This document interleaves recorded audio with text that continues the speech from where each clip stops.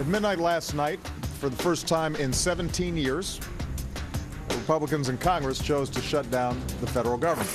We have a matter of days, but hours left to prevent our government from shutting down. No one's shutting down the government except the president. Stop trying to force a government shutdown. It's time for the Senate to listen to the American people. This Republican shutdown did not have to happen, but I want every American to understand why it did happen. That's what this fight's all about.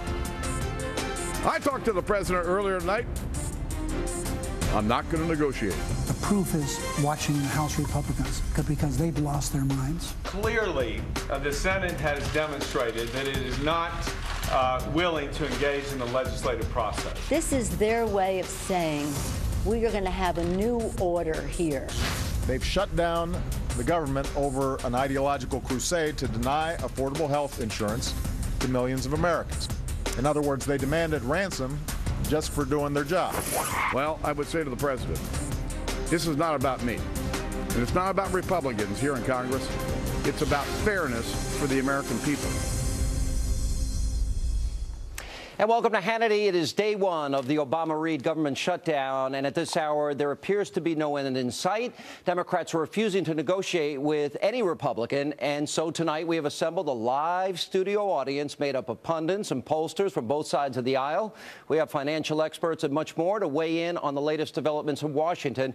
But before we bring them in, there is another story we need to tell you about. Today is also day one of the Obamacare President Exchange disaster. That is his health care plan, in particular, now the health care system and the health insurance exchanges that the administration now has had 3 years to plan for this day, and they could not have launched it in a worse way. Now, our friends over at National Review Online have come up with a list of 100, quote, unintended consequences related to the legislation. Throughout the hour, check the bottom of your screen, sort of below me, and it will display what they've come up with, and you'll learn a lot about the health care law. Now let's turn things over to our studio audience. Day one Obamacare. Okay. Oh, Jamoo's happy. What a shock. All right. All right. Who thinks this is a good thing for the country? Hands up. All right. Joe Trippi. Shocker. Who thinks that after 3 years it is an embarrassment the way it was launched today with all the glitches? Joe Trippi. What now? Is it not an embarrassment? I mean, no. Every state had a glitch. You couldn't even get on this thing. No. I mean, look, it's going to have glitches. No, there's been no launch of any new tech or anything that hasn't had glitches on the first day. It's going to do that.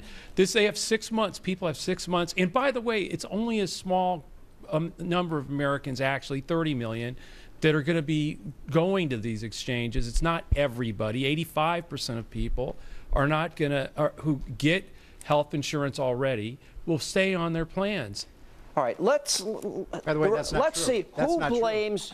What he said is not true. Go ahead. Because what's going to happen, you know this, is that employers that are providing health coverage that people like right now are going to drop their coverage, Joe, and they're going to dump people into these Obamacare. 85%, everybody. Not all of them will, but 180 million Americans the president said if you like your health care plan, you get to keep it. And a lot of people aren't going to be dumped.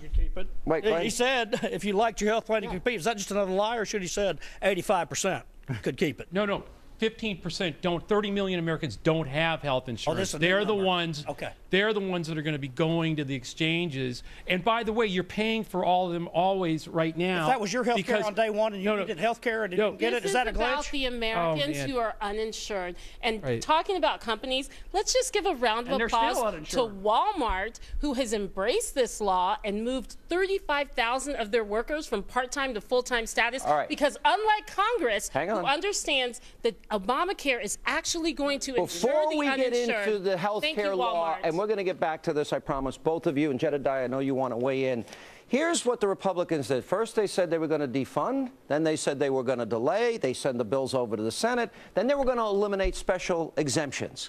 And then they said, let's go to conference. The president said, I shouldn't have to offer anything. Harry Reid won't talk to them. Does that make the Democrats responsible for this shutdown? Show of hands. How many say no?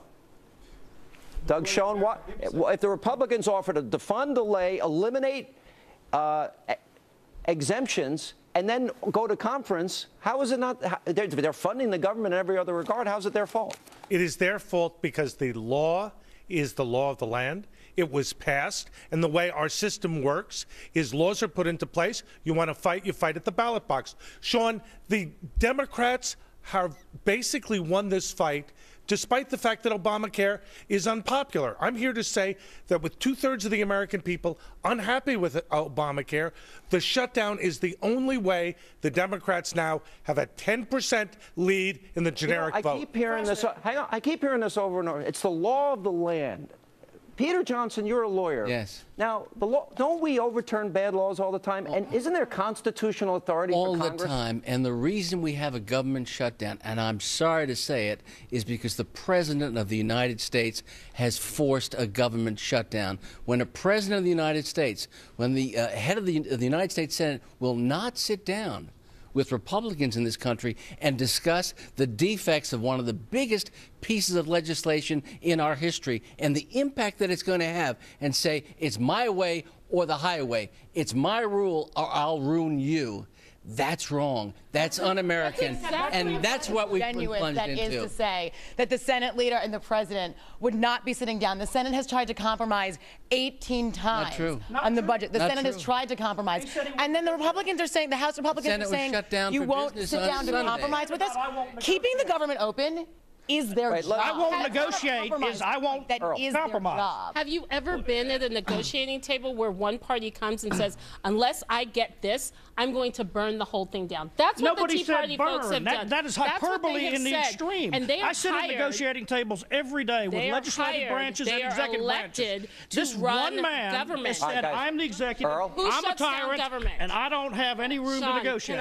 That is the president. Can I ask you a question? Who's the party responsible for shutting down government? I think it's Barack Obama. The party that hates government. That's a very That's not true. clear. Let me tell you. Hang on, one at a time. I'm going to go to Tammy. One at a time. Because they offered to defund, then they said, all right, we'll delay. Then they said, we'll get rid of all the special exemptions. And then they said, all right, let's talk about it. And they won't even talk. You know, here's what's fascinating. Everybody's talking about, and they note that, it's the law now. Barack Obama seems to think that it's Jell-O, because he has changed this so many times over the last year. Exemption after exemption, waiver after waiver, delay after delay, and suddenly it's the law of the land that's written in stone. What Americans, I think, are getting upset with is, I think, even the reflection of this debate, which is that they know already that their premiums have gone up. They know that they were lied to. They know it's not what they were told it would be, and it's only going to get worse. If you've been on the exchanges, it's one thing to go on the exchanges. You get that bronze health care plan, you suddenly notice a $5,000 deductible and a 30% responsibility for any hospitalization. That is, and these are the people who didn't have insurance. Who's got $5,000? Who's got the $6,000 you'd need for the hospital? They're finding out it is not even doable, and that's they have been lied to. They have been lied to by the Republicans. Why do I say that? Because for 3 years in a row, healthcare costs in this country have gone down. That's never happened before. And the Republicans, Doug is absolutely right. The Republicans managed to snatch defeat from the jaws of victory. With the majority of people opposed to Obamacare, they could have forced negotiation. The president was. I have a question for you, though, Bernard. Let me ask you this. But not at the expense of shutting down the government. Let me ask you a question. And by the way, they already took it to the Supreme Court and lost. Wait a second. Didn't the president say that the average family was going to save $2,500 a year? Did he say that? Yeah, he did.